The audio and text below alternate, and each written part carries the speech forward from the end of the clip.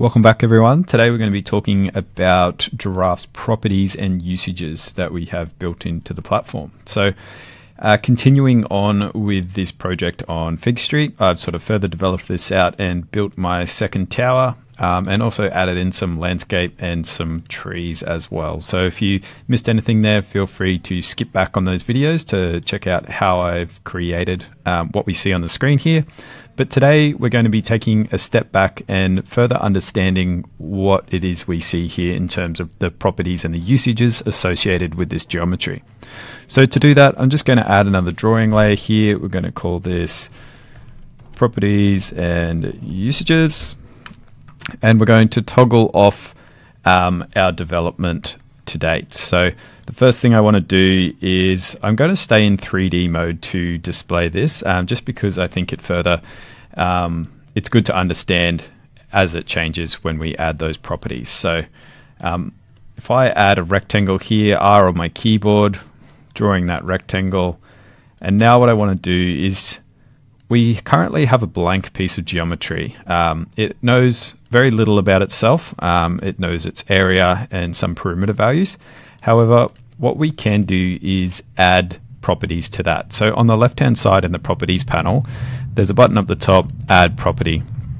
And we have a number of properties here that you can have a look from, but I'm going to select a few such as color, height, and opacity is the last one. And we can see each of those attributes adjusting the map on the screen, our geometry. And now we have this gray rectangular prism displayed. So if I select that again to bring up the properties, we've got a color attribute here, so I can change that to a red. The fill opacity, we can drag that down so it's a lot more translucent. And we can adjust the height here, so I can sort of double click in there and let's say it's double the height at 20 meters. So now we have a piece of geometry with added properties, and it knows a little bit more information about itself.